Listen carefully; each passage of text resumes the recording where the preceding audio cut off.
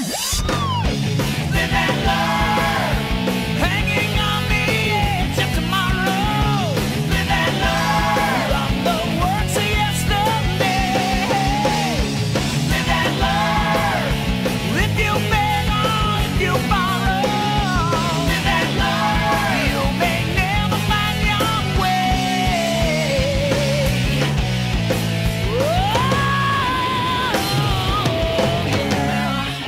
Can you feel it life tangle you up inside?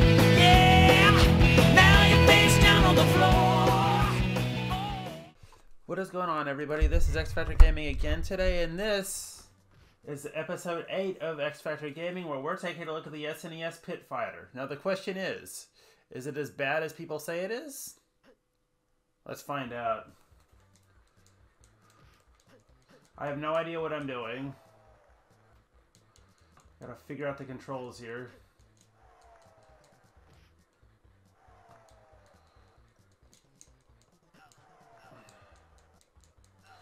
These graphics, I'm not going to pick on them too much because obviously they haven't aged well and I'm dead already.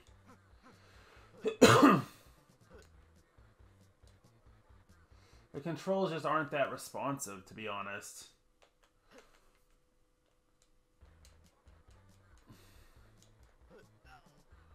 And you can't even tell where your life bar is here.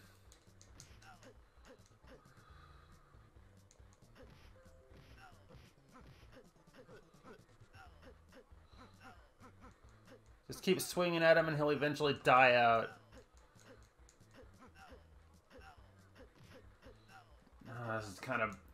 This isn't really that bad a game, but it's not really that good either.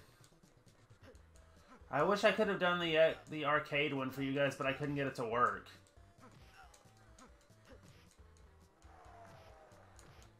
Just keep punching. I'd lose again. Well,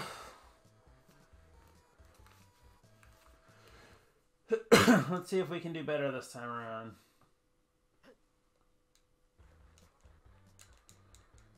Try to figure out how to do things here.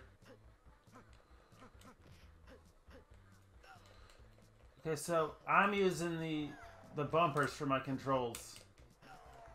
And getting my butt handed to me doing that, apparently. Okay, is there a way to turn the difficulty down or something? This is legendarily hard and it's just the first level. And that's the only person you can choose, is Buzz.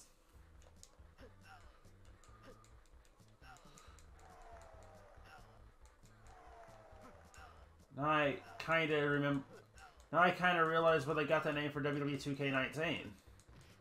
Because the company that made this is now owned by the company that does WWE 2K19. How many times do I gotta lose before I figure out how hard this is?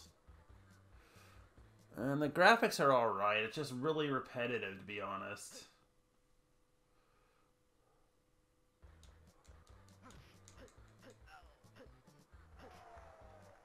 And another thing, don't let them get you down, because when they get you down, they will not quit. It'll be merciless, so don't even let them attack you, really, is what I'm trying to say. Okay, it looks like I'm playing on the PS Mini. That could be my problem. Square is punch for me, which I'm going to have to look at an original SNES controller to figure out, or just look at the controls in retro. I'm not going to try to, you know, let's look at the controls real quick. This is RetroArch, like I said. Okay, so square, B is your cross button. That should be A, actually. Okay, so we're gonna see if we can put this in Super NES terms here.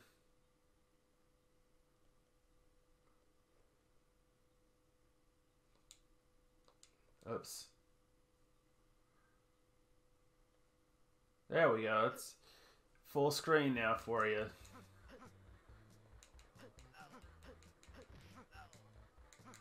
Just keep attacking and there's no way they can hit you. Just keep punching.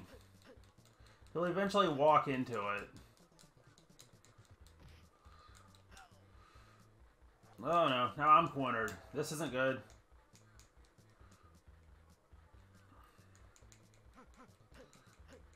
And do not let yourself get cornered, that's the other thing.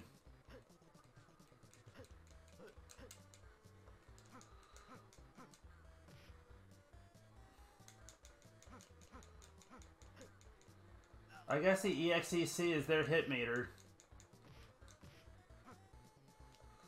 That's kind of stupid if you ask me. Why not a regular hit bar like Street Fighter has? Or the good fighting games, or the decent ones anyway. This isn't good, it's not decent. It's meh. And it's basically because of the difficulty. Alright, so what do I give this? Controls get a 15 for not being responsive. The sound and music is gonna get a 30. It's a 45. Gameplay is so repetitive, I gotta give it a 20. This is the lowest score I've ever given a game at a 65. Let's continue. And I don't think I can give an X Factor of the game in good conscience because the score was so low. But if I have to, graphics.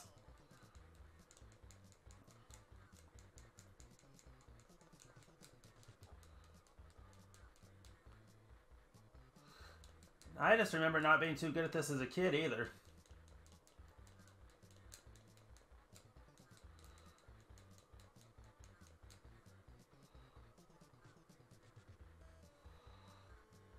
I'm about to be pummeled.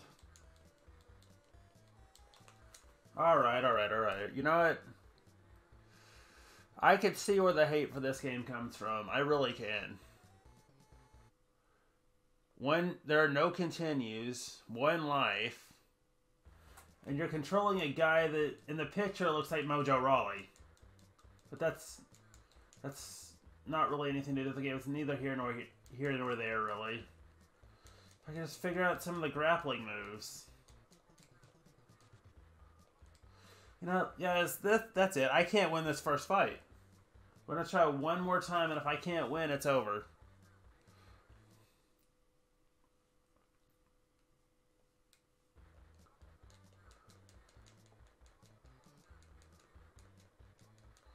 Just when you think you have formulated a good plan, the computer starts to kick your butt. And why in the world is he jumping? This is a fight. This isn't exactly Street Fighter. Nobody's throwing Hadoukens or anything.